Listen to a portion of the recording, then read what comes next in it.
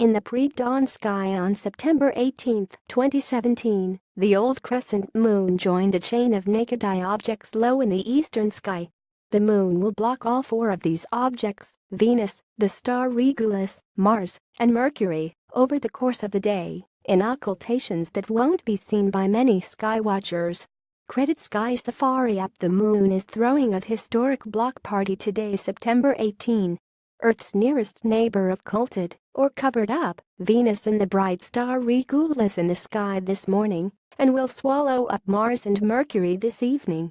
The moon hadn't occulted three planets in a single 24-hour span since March 2008, and it won't do so again until July 2036, according to earthsky.org. But don't get too excited, skywatchers.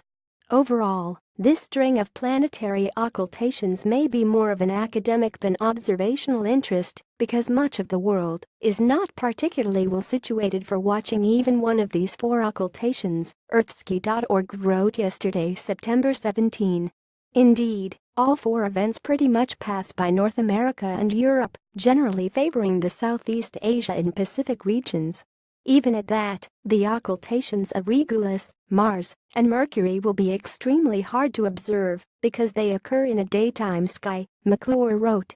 Undoubtedly, you'll need a telescope to see any one of these lunar occultations, that is, if any one of them even takes place in your sky. The moon will block Mars at about 4 p.m. EDT 2000 GMT today in an occultation visible from parts of South America, Central America, Mexico, and the Pacific Ocean. The Mercury occultation takes place at around 7 p.m. EDT 2300 GMT. It will be visible from the mid-Pacific into Southeast Asia and parts of China.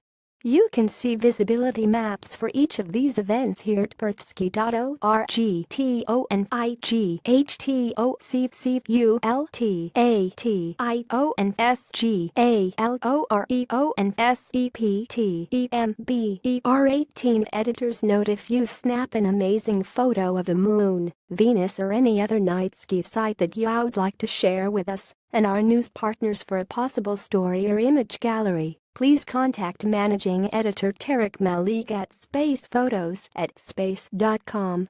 Follow Mike Wall on Twitter at MitchellWall and Google. Follow us at space.com, Facebook or Google. Originally published on space.com.